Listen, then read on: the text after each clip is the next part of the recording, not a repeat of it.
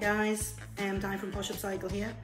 This is a bedside flip. I picked those up because I thought they looked a little bit ugly, and I thought I could do something with them, which I did. But there was a lot of trouble along the way. First of all, I sanded back the tops, and as I was moving them, I picked them up, and at the back, the whole back panel just crumbled. It was that balsa chipboard Balinese coarse thing, and it just broke off in my hands. So pulled the backs off both the cabinets, and I had to replace that. Noticed there was some water damage on one of the panels on the bottom. There's a strip. I put strips on which framed the wallpaper I put in, but overall the cabinets weren't in that bad a condition. It was just all these little finicky little pieces I had to do. So tune in, keep watching, and we'll show you how we did it. So I'm now going in here, I'm taking all the hardware off, and I label all of the hinges. They go back in exactly the same place. I tried to skip here. I tried to put the wallpaper over the rattan. I was so tired at this point, I thought I'll just try it. These cabinets are giving me a lot of trouble, but it didn't work. So now you've seen me take it off. I'm now trying to get the back panel off there to get the rattan out, and it was just a nightmare.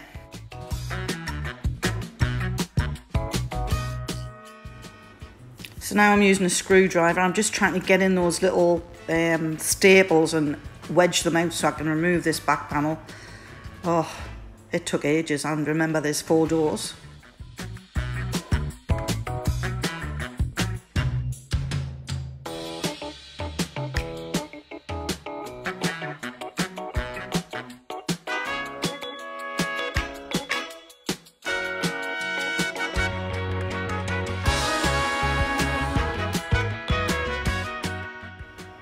So I've just measured the wallpaper up. I'm using a satin sealer.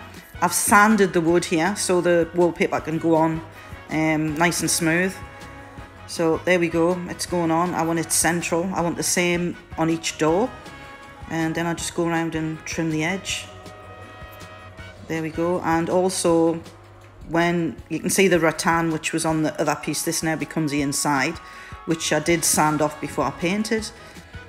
Put more sealer on there just to hold it down a bit more. That worked a treat.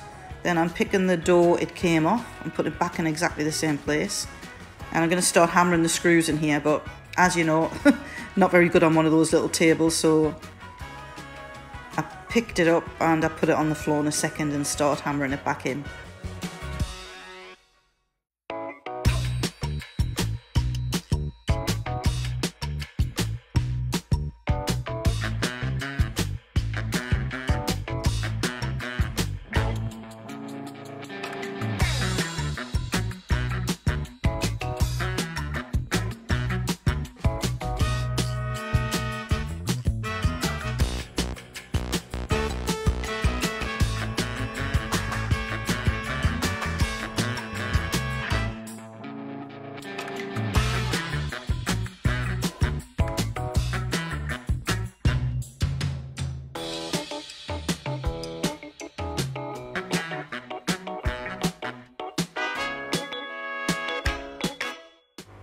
So this worked out really nice smooth wallpaper. You can see on the side, on the bottom there, I put like little strips of wood going across the bottom. That was because there was a tiny bit of water damage for about 3-4 mil. I'm using the lemon myrtle cleaner here. Clean all the handles, just leave them in there soaking.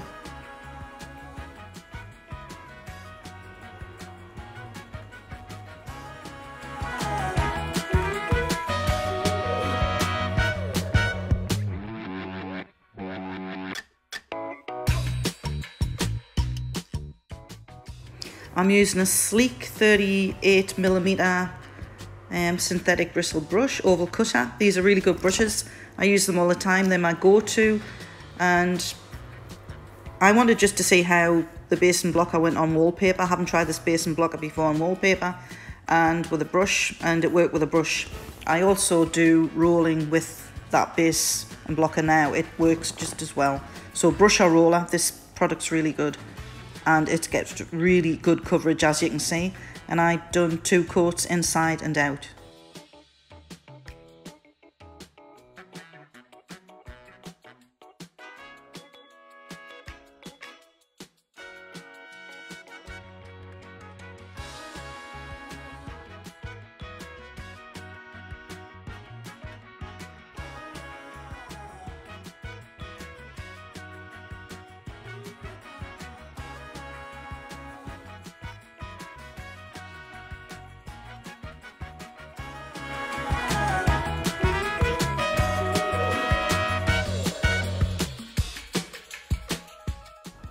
I'm now using the Pureco Inkwell in Silk. I'm using a roller from Sleek Brushes, which really holds the paint. So I go in with a 38mm cutter from Sleek Brushes first, and I get in all the cracks, crevices, then I roll. It gives it such a smooth surface, and it takes less time.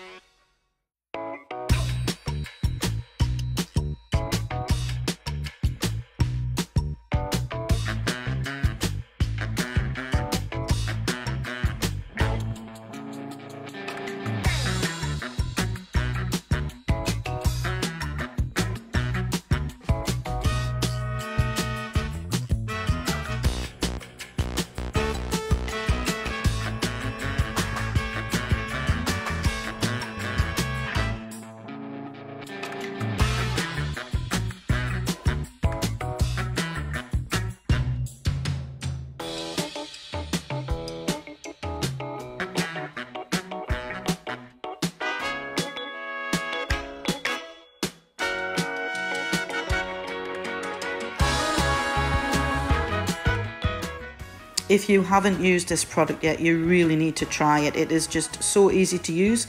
Put on with a sponge and wipe backwards, forwards, move on to the next. Dries quickly, and you can give it a couple of coats, or you can just leave it as 2 coats, recommended. You could put more on to build the cover up, or you can mix and match the stains as well to get different shades. But as you can see, this is Storm, and it just complements the Inkwell really nice. I'm going through the drawers. I've put some wallpaper in there from Kmart, and I'm just now going on the sides, putting the stain and glaze and Storm, just so that when you open the door, it just blends in with the whole unit and tidies it up. I normally do a bit stenciling, but on this one there was already enough detail on the piece, so I just put the stain and glaze on the side. So now I'm moving on to the handles, and because the handles were all grimy and dirty, I put them in the bucket with the Pureco lemon and myrtle cleaner just to let them have a good soak, and then I cleaned them off. Then I let them dry, and then I sprayed them with a gold satin finish. Just one of those cans you get from Bunnings. They're about $12, and a can will last you 6 to 12 months depending on how much you're spraying in gold. So I sprayed the handles. I've been waiting on feet coming from eBay, so I got this seller in Australia, and it said quick delivery, and as you know, it wasn't quick delivery. 4 weeks later, I'm still waiting for these feet. The cabinets are still sitting there, and contacted the seller, and he says, oh, they're coming from, God knows where they were coming from, somewhere abroad, maybe China. And I said, well, no, I put in an Australian seller and they still haven't turned up. Needless to say, they still haven't turned up. I actually went to another seller, and they are in Melbourne, and lo and behold, they came in 3 days. I probably paid about an extra $10, but at the end of the day, the feet came, but they came in black. So I had to spray the feet black, from black to gold.